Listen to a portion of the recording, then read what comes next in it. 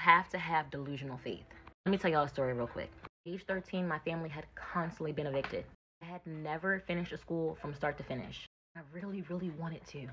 Church invites us to a community Thanksgiving dinner. It's at a local high school. It's not local. I mean, it's about 20-30 minute drive. It's not in my district. Let's make that clear. It's not in my district. Get there, we have a good time. I'm like, oh wow, this is so cool. And then I notice a hallway in the school. In this hallway, on the wall, there are all of these pictures of students that are excelling at whatever they're doing. Captains, presidents, you name it, they're on there. I turned to my family and I said, I'm going to be on that wall. I'm going to go to this school. Nothing about me at that moment spoke student leader. I fought people, I beat people up, and I had fun doing it.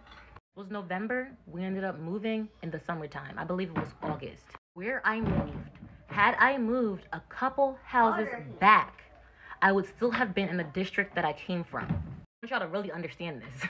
Because of the location of my home, I got to go to the school that I wanted to go to. While I was at that school, my face was on the board all 4 years. I was captain of the track team. I was captain of the winter track team. I was president of the Bible study club. There were only 12 to 20 kids on that board. Usually, they just had one, title on there, and then they stayed up for, I think, a semester or half the year.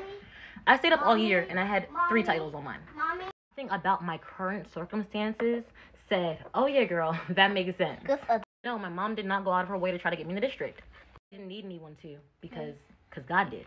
So, stop looking at where you're at currently and ask God for what it is that you want. Tell him what he's going to give you.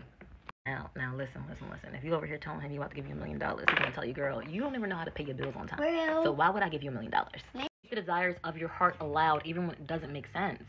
It doesn't have to. That's not how God operates. He does the impossible. Do y'all know about dry bones? Do y'all know about the woman with the issue of blood? Like, do y'all know about this? In your Bible, there are so many stories that back up what I'm telling you. This is not just me coming to tell you, hey, no. There is evidence that God does exceedingly above all we can think, ask, and hope for. So before you try to get down and out, before you think you're not qualified for the experience you desire, speak life and say, I will have this. If you have a need that's not met, I will have this. God is going to give it to me. And keep moving like he's going to give it to you. Go about your day as if you have it, because you do.